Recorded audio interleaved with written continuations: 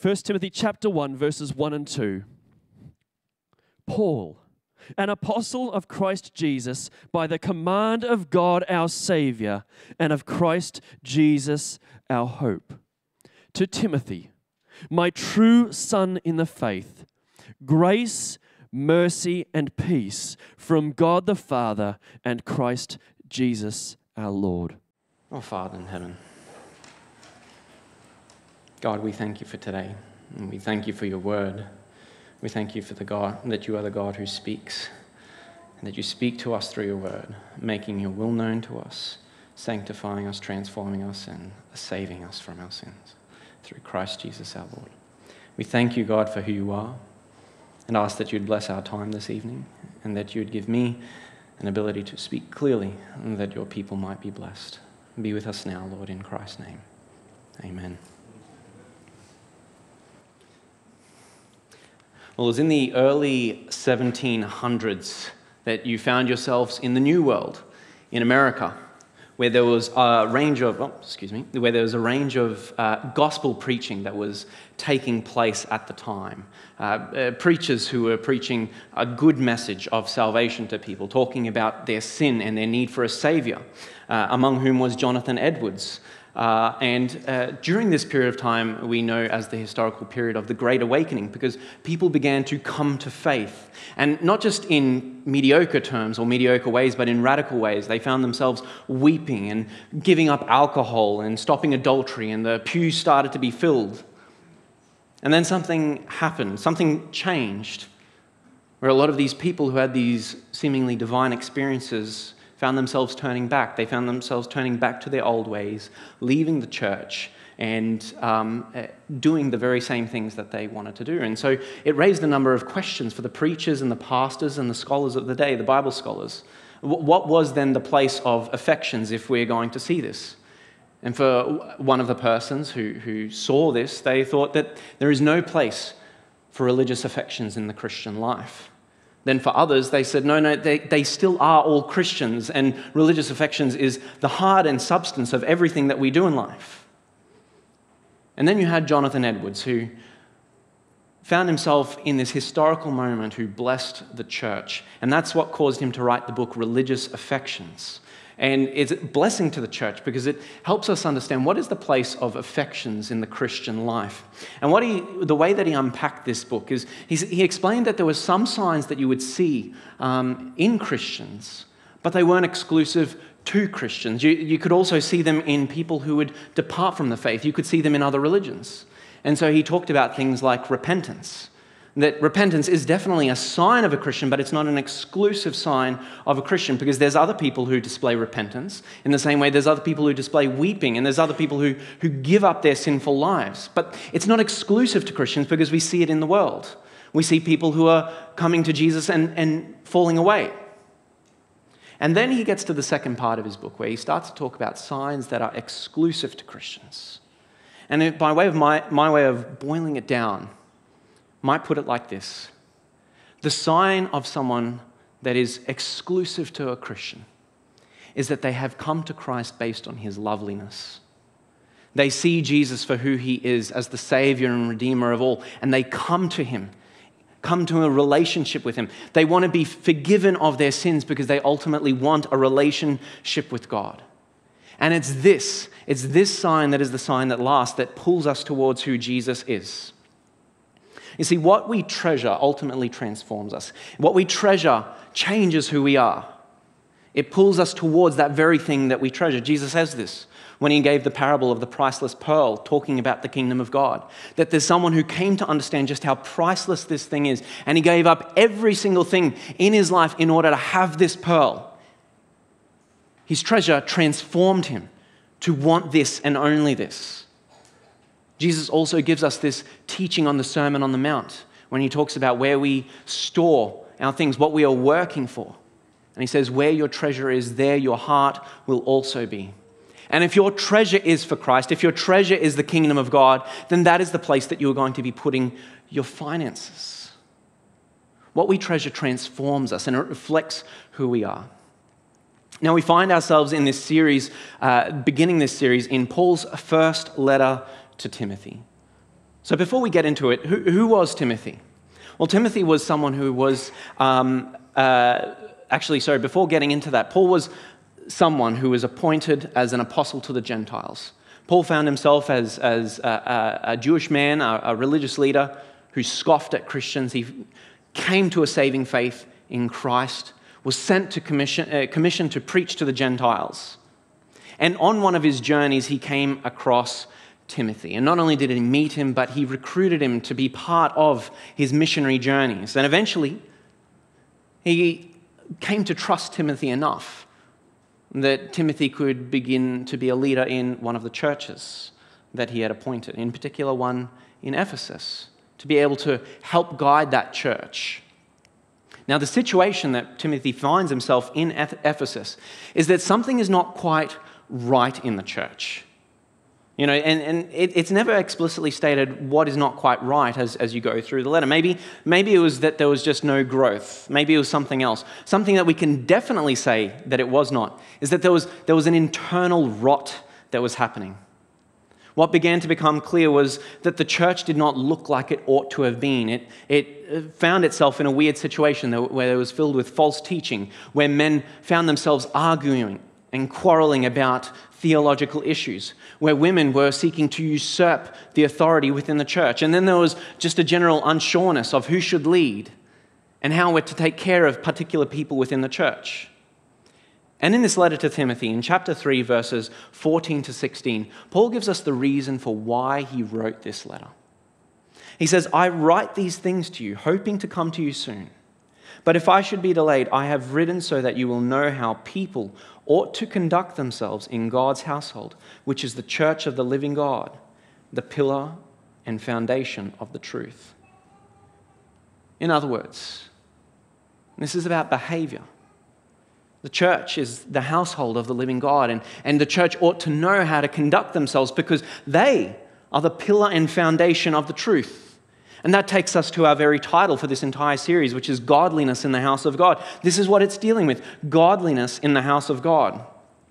And because of this situation, because there's this internal rot that's happening through dissensions and false teachings and things like that, what Paul seeks to do, first of all, is establish for Timothy a public authority, an authority that is recognized amongst the church. This is how he begins his letter in verses 1 to 2 of chapter 1. He says, "Paul, an apostle of Christ Jesus, by the command of God our Savior, and of Christ Jesus our hope. To Timothy, my true son in the faith, grace, mercy, and peace from God the Father and Christ Jesus our Lord." In other words, Paul has said, Timothy is my true son in the faith. And he establishes who Timothy is. But notice then, if you were to jump to the very end of this letter, in chapter 6, verse 21, he concludes by saying, "Grace be with you all."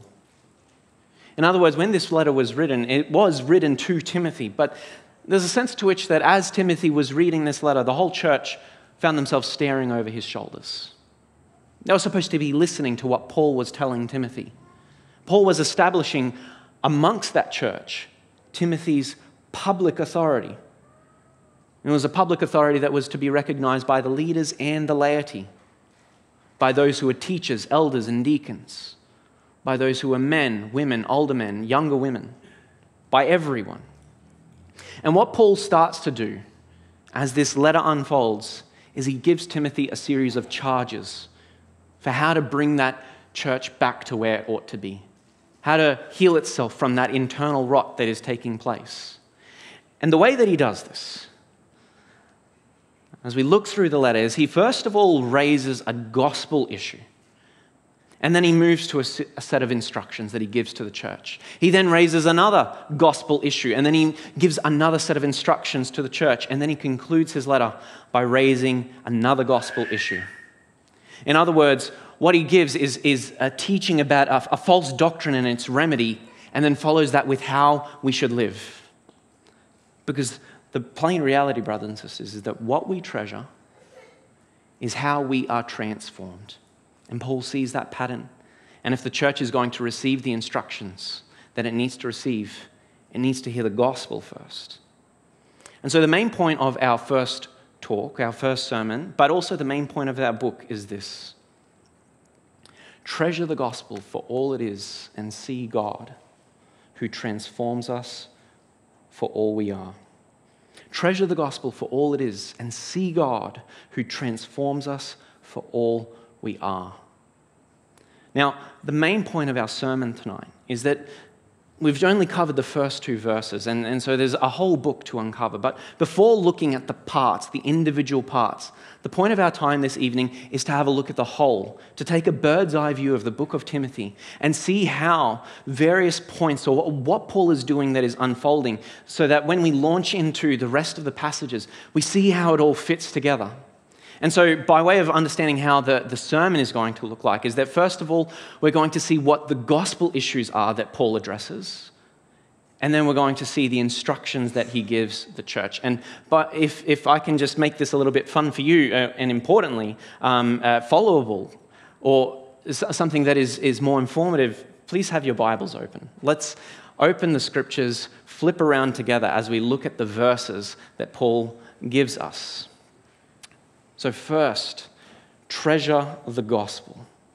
This is the first thing that we have to understand about the main point of the book. So what were the gospel issues that were going on? Well, Paul says this in verses 3 to 4 of chapter 1. He says, "As I urged you when I went to Macedonia, remain in Ephesus so that you may instruct certain people not to teach false doctrine or to pay attention to myths and endless genealogies. These promote empty speculations rather than God's plan which operates by faith." He then says in chapter 4, verses 1 to 3, he says, "Now the Spirit explicitly says that in later times some will depart from the faith, paying attention to deceitful spirits and the teaching of demons, through the hypocrisy of liars whose consciences are seared. They forbid marriage and demand abstinence from foods that God created to be received with gratitude by those who believe and know the truth." And then the final gospel issue we find in chapter 6, in verses 3 to 5. And he says this: "If anyone teaches false doctrine and does not agree with the sound teaching of our Lord Jesus Christ and with the teaching that promotes godliness, he is conceited and understands nothing, but has an unhealthy interest in disputes and arguments over words. From these come envy, quarreling, slander, evil suspicions, and constant disagreement among people whose minds are depraved and deprived of the truth, who imagine that godliness is a way to material gain." In other words, that first part in chapter 1, what he says is that one of the gospel issues is that there are people who are consumed by pride. For some of them, the gospel is quickly left behind, and the Bible is just a mystery to be solved. It's just a book to be mastered. We just have to understand every theological nuance. It's not a book that is supposed to master you, but something that you are supposed to master. It's not something where God's word stands over you, but you with your theological constructs stand over the word of God. And what ends up happening is that there are arguments as I am more interested in proving my rightness of how I put the Bible together than understanding of what God's plan is for me. And the particular controversy here is about the law. But then we go into the second controversy, the second gospel issue, which is about power. Because while for some the Bible is a book to be mastered, for others it is a book to master others. It is a book to require and demand that certain people live in certain ways that is not found in God's word. And the particular controversy that was happening within this church was asceticism, giving up things like marriage, giving up things like meat. It was a way to be able to exercise power. And then for others, it was prosperity. It was the gospel came to people as a means to an end, as something where I can get something from God. And the specific controversy here is not asceticism like he mentioned in chapter 4, but hedonism in chapter 6. The pursuit of wealth, the pursuit of material things constantly. In other words, we find in pride, in power, and in prosperity, 99% of the ways that we can turn the gospel in something to be trifled with rather than something to be treasured. Something that we can make the gospel light of. We make it secondary to our ultimate pursuits in life. See, what we tend to do and what we can be in danger of doing is we turn the gospel into the entry point of the Christian life, that, God has given me salvation, and I have now found myself in the Christian life. But now that I have found myself in the Christian life, it opens me up to bigger and better things. The rest of my journey, the rest of where the destination is going, is not Christ himself, but it's other things. Is this something that you find yourself doing? Do you find yourself often asking, hey, did you know this obscure thing? And then engaging in a theological battle about something that is really obscure, but it's your hobby horse. Maybe you can say that maybe my real interest is prophecy. Or my real interest is capitalism and the kingdom of God, in the way that God will form his government. Perhaps your interest is endless YouTube discussions or trolling people on internet forums. But if it's not pride, then maybe it's power. Maybe you arrive at the church and say, I'm going to make a beeline towards an eldership. I want this position. I want to become a pastor. This is my prerogative and my right, and that is what I'm going to take. And if I'm not going to be appointed here, I'm off. And if it's not power, maybe it's prosperity. God bless me. I have come to you. I am seeking good fortunes. That if I honor you, Lord, you will give me a good job. You will bring me wealth. And if not that, you will bring me health. And if not that, you will give me the flourishing life that I'm just looking for, because I'm really depressed. And Paul says, treasure the gospel. Paul says that the gospel is far more valuable than your pride, than the power that you seek, or the prosperity that you want. The gospel is the priceless pearl that is worth giving everything up for. You see, the danger of this is that when the gospel is seen as something to be trifled with, when it's that entry point that can be left behind, so is our faith. Because this is how Paul concludes each section in chapter 1, chapter 4, and chapter 6. He says this in chapter 1, verses 18 to 20 on pride. He says, Timothy, my son, I am giving you this instruction in keeping with the prophecies previously made about you, so that by recalling them, you may fight the good fight, having faith and a good conscience, which some have rejected and have shipwrecked the faith. Among them are Hymenaeus and Alexander, whom I have delivered to Satan, so they may be taught not to blaspheme. And then in chapter 4, verse 16 on power, he says, pay close attention to your life and your teaching. Persevere in these things, for in doing this, you will save both yourself and your hearers. Salvation is on the line, Timothy. Salvation is on the line. And then in chapter 6, verse 20, on prosperity, he says, Timothy, guard what has been entrusted to you, avoiding irreverent and empty speech and contradictions from what is falsely called knowledge. By professing it, some people have departed from the faith. What your heart treasures matters. What your heart treasures is what you will be transformed into. And for those who come to the gospel, not treasuring it for itself, will inevitably be transformed and move away from the gospel. And so in light of this, we read in 1 Timothy, Paul giving a charge to him to treasure the gospel. But not just for him to treasure the gospel, but for the whole church to treasure the gospel. To preach in such a manner that the church starts to see the loveliness of who Jesus is. And that's why he says in these sections, fight the good faith, because some have rejected it and have shipwrecked the faith. Pay close attention to your life and your doctrine, because through that you will save both yourself and your hearers. And guard what has been entrusted to you, because some people have departed from the faith. So we must treasure the gospel. And when we think about what it means to treasure the gospel, naturally then, well, what do we think of when we hear that word gospel? See, some particular things can come up when we hear that word gospel. For some of us, we tend to find ourselves thinking of the cross and saying, gospel, that means the cross. For others, I'd say this is a smaller portion of people. What they think of is the resurrection. When I think of gospel, I think of resurrection. I think of Jesus having died and rose again. And then for others, a larger group of, again, it is all about the return of Christ. It is all about Christ coming back to return, to save his people finally and fully. And the danger is that when the particular becomes the only, because all of these parts are part of the gospel, But when we take one to the exclusion of the others, when we say, sure, these other things are important, but this thing is at the heart of it, where we don't even know really what to do with the other things and how that is supposed to move our hearts towards worshiping Christ.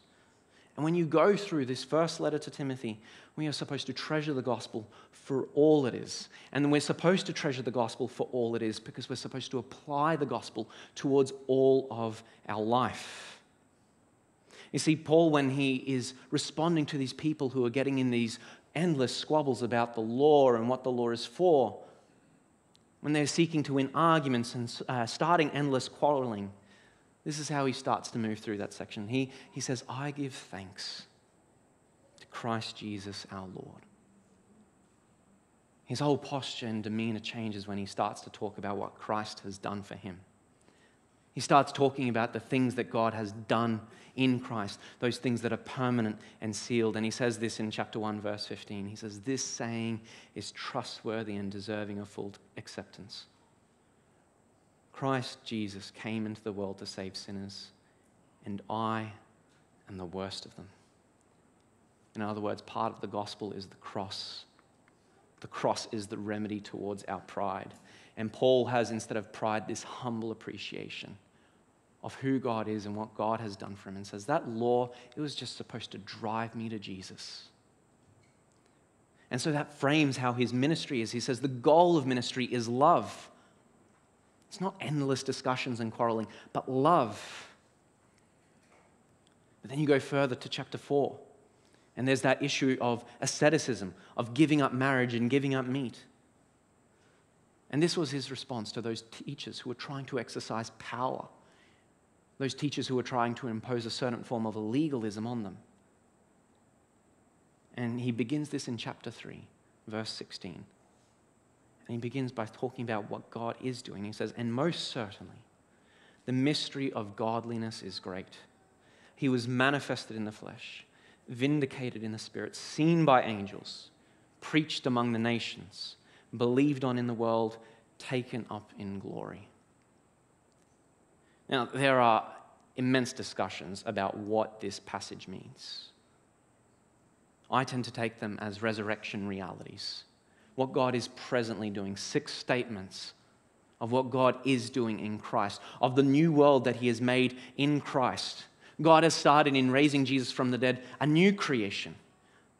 And a new people is going to be built by him, where they become new creatures in Christ. And he redeems the whole entire cosmos. Now that Christ has been manifested, or literally in the Greek, revealed in the flesh, God raising Christ from the dead in the flesh, he has vindicated his creation.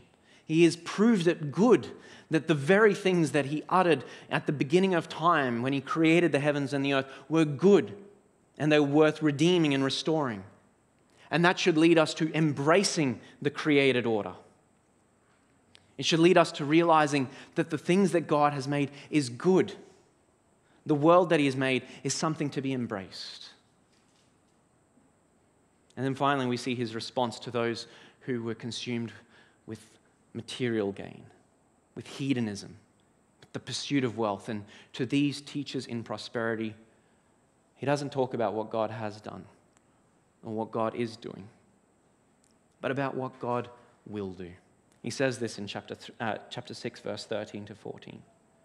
In the presence of God, who gives life to all, and of Christ Jesus, who gave a good confession before Pontius Pilate, I charge you to keep this command without fault or failure until the appearing of our Lord Jesus Christ. In other words, what he is talking about is the return of Christ. The gospel is not just about what God has done. The gospel is not just about what God is doing. But the gospel is also about what God will do in Jesus Christ. You see, through the resurrection of Jesus, we kind of live between two worlds. The new world that God is building in Christ, but the old world that is fallen in Adam. It's the now and not yet. But one day the not yet will be now, and it is at the appearing of our Lord Jesus Christ. And so what that's supposed to be building in us is hope for the world to come. It's the remedy against both asceticism and that pursuit of money. Because asceticism denies this created world. And so someone who doesn't understand that God has declared things good in raising Jesus from the dead in the flesh, people who don't understand this don't embrace what God has made. But hedonism is the opposite problem that says that all this world is this world that is passing away. And so we invest all our hope in this world, all our life in this world. And it's that return of Jesus that says there is hope for a world to come. It gives us that contentment that we need. And so if you can think about how to, what this means when we talk about treasuring the gospel for all it is. Those who trifle it might say, see the gospel as the car. It's the car that I get into, but I'm going to make it my own way. The problem is when we try to do this and make it our own way, we can easily get lost. We can easily take bumpier roads than we need to. Those who treasure the gospel, they also see it as the map, as the thing that's supposed to actually be guiding me through this life. That he guides all of my life.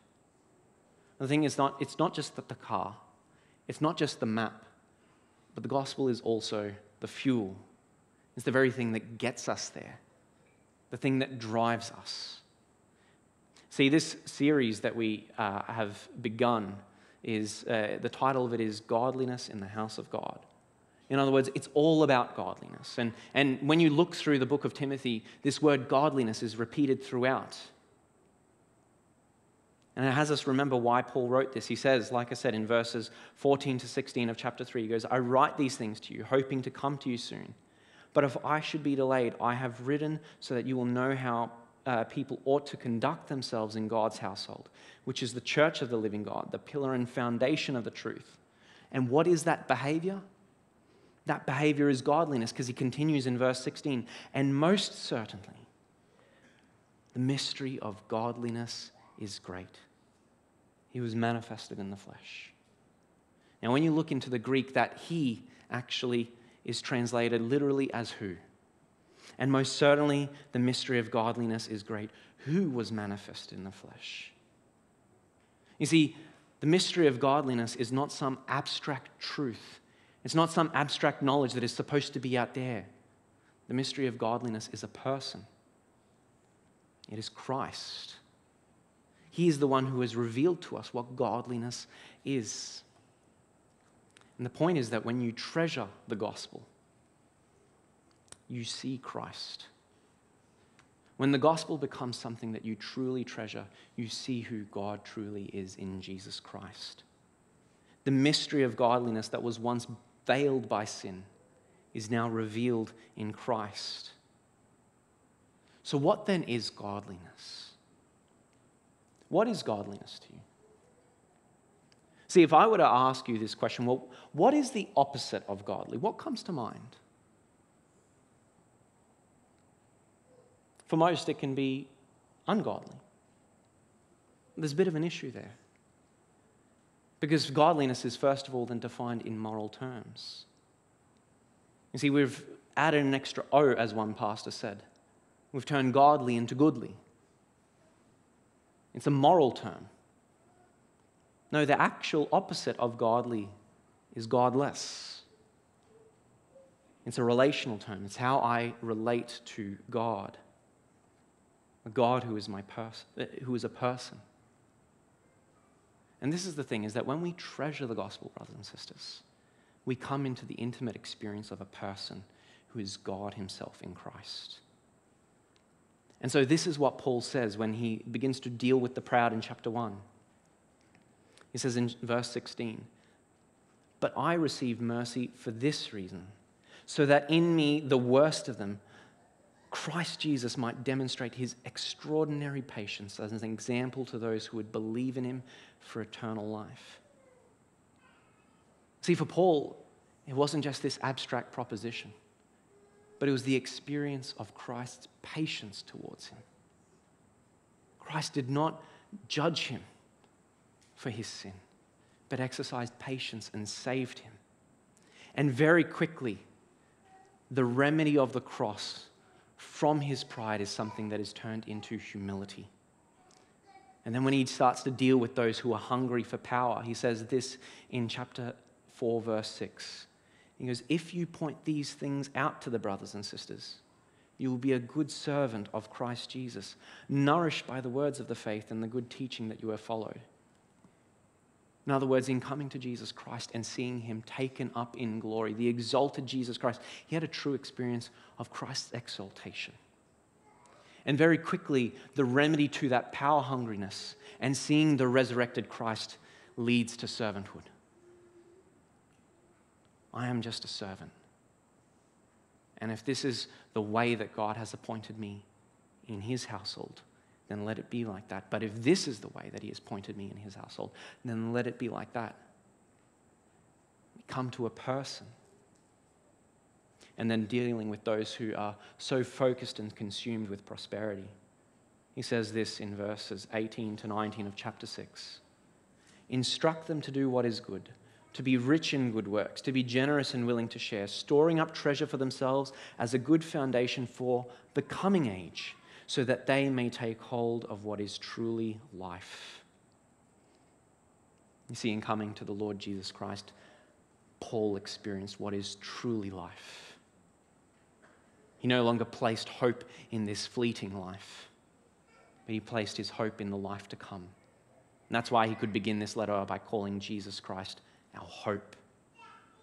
And very quickly, that discontentment with the material things of this world that we pursue is formed into a divine contentment.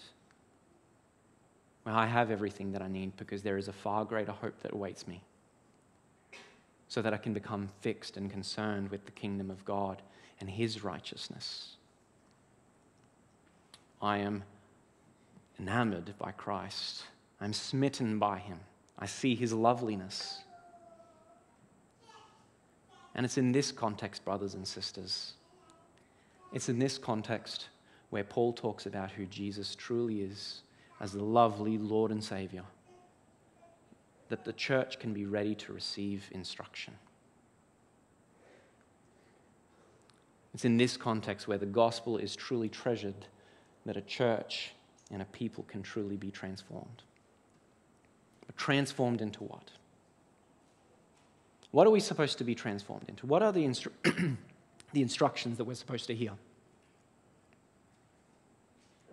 Again, remember that this is about godliness in the house of God, in God's household. That's what Paul says when he writes the reason why he wrote this. He goes, but if I should be delayed, I have written so that you will know how people ought to conduct themselves in God's household, which is the church of the living God, the pillar and foundation of the truth. In other words, we're talking about a family whose bonds are stronger than natural blood because we are bound by the blood of Christ. Now, in any kind of family, there are certain maxims or expectations. One that I like that Roy has shared is the boy goes down so the girl goes free.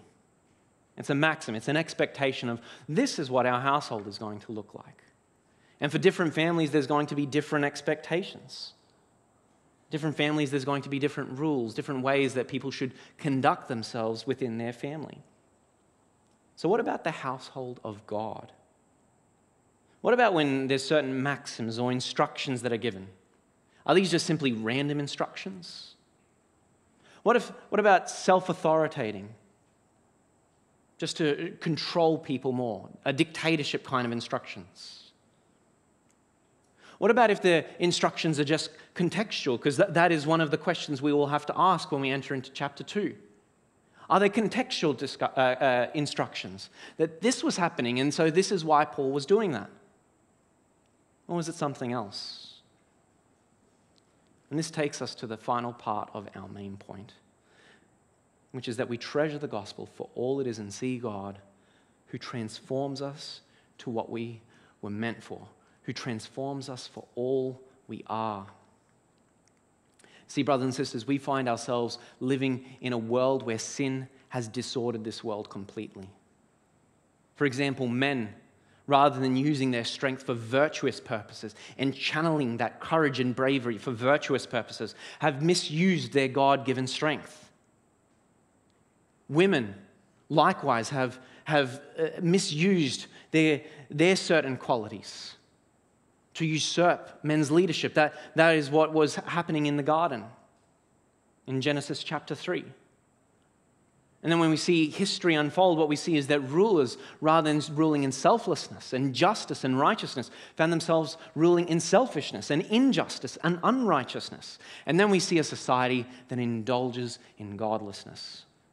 The issues of idolatry, of injustice, and immorality. And in the gospel, what we see is this, is that Christ's redemption does not undo creation, but it undoes the fall.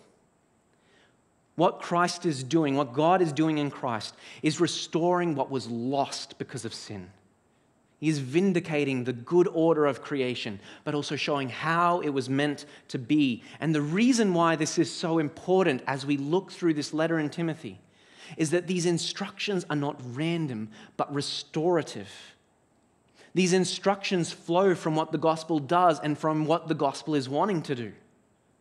Where government was instituted by God as to form societies that would pursue godliness, where men found themselves using their strength not for independence, but for dependence, to become beggars before a holy God seeking Him. Where women would exercise self-control so that they could submit to men. And where leaders would embody godliness, where they would be selfless in their actions and promote justice and what is good. And so when we look in chapters 2 to 3, what we see is this, is that the gospel restores the creational order. The gospel moves us towards what God was wanting in the very beginning. And it's why He's going to tell us that we need to be praying for governments. It's why He's going to be telling us that men should be lifting holy hands before God as beggars rather than argumentative. It's why He says that women should adorn themselves in good works, which is most clearly seen in self-control, not to usurp, but to learn. And then again, this instruction is not random. Because when we also understand what sin has done, it hasn't just created a world of disorder, but it's also created a world of dishonor, where younger men dishonor younger women because they lack the purity in their mind. The family and the church have found themselves dishonoring widows, lacking to give them the proper care that widows who deserve a certain care should get. Pastors being unpaid workers, slaves being grumbling workers. In other words, there's all kinds of issues that are going on in the church where there's dishonor. And in the gospel, what we have to understand is that Christ restores what was lost. And so instructions are not random, but they're restorative. And what Christ is doing is restoring honor as it was meant to be. Like I said, these instructions, they're not random, they're restorative. Restoring honor to younger women and to the whole household of God, but also restoring honor to widows who deserve to be cared for. Restoring honor to pastors who deserve double honor, and restoring honor to masters who deserve all honor. See, brothers and sisters, the household of God is supposed to show the world what life was made to be. It's supposed to transform all of who we are. It's supposed to restore us, it's supposed to restore our family, and it's supposed to restore our church. So to close our time, I want to just close by reading our text in verses 1 to 2 again. Paul, an apostle of Christ Jesus, by the command of God our Savior, and of Christ Jesus our hope. To Timothy, my true son in the faith. Grace, mercy, and peace from God the Father and Christ Jesus our Lord. Does that grace, mercy, and peace feel personal? Is that grace and mercy redemptive for you? Is that peace, is that shalom restorative for you in Christ? Brothers and sisters, Paul's letter to Timothy tells us that we must treasure the gospel for all it is and see God who transforms us for all we are. This is a book that tells us we need to be enamored by Christ, be smitten by him. And then once that happens, say, show me, Lord, the way that you made me to live. Let's pray. Father in heaven, God, we thank you for this letter that Paul has written to Timothy. God, we thank you that you have not called us towards living a moral life first, but to being in right relationship with you. And we thank you that you have revealed yourself in Christ Jesus so that we can see how lovely you are. Help us, Lord, to say how high when you say jump. Help us to be that in love with you. Help us to follow your way and trust that it is the path to life. God, we praise you and we thank you in the name of Christ Jesus. Amen.